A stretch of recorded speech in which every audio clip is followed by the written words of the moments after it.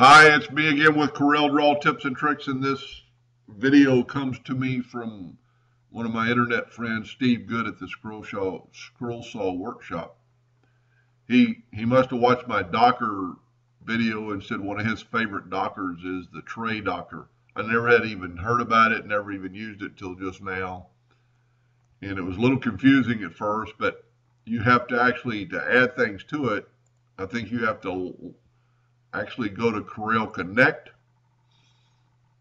and I never had done anything like this before because I just thought Corel Connect was like connected to the internet. And I've only put two things in my tray Docker, but we're going to go down and just look for another one that I would use all the time. And the advantage to this is what I'm seeing is I use this clock generic back or front all the time. So I'm just going to drag it down into my tray.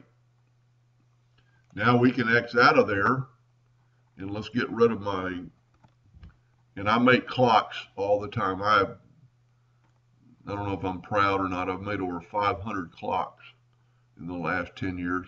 But then you just go to Windows, Dockers, and Tray. And instead of having hundreds of files, these are just a few that you want to keep. All you have to do is just drag it out, and there it is. And I always use the back, and there's my back to cut out with the MDF, and it's right there. I mean, I could start off with a new clock and want to know what this hole size was,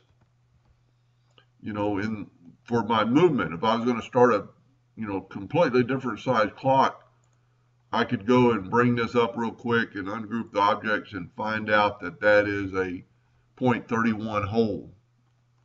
I mean, if I need anything now that I'm going to use repetitively over and over, instead of having to go to import it or open or find, you can keep a few things in your tray Docker.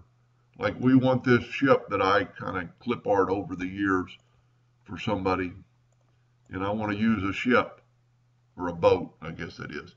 So that is your tray Docker. Anyway, and I thank him for the tip and hope that helped a little bit. Thank you for watching.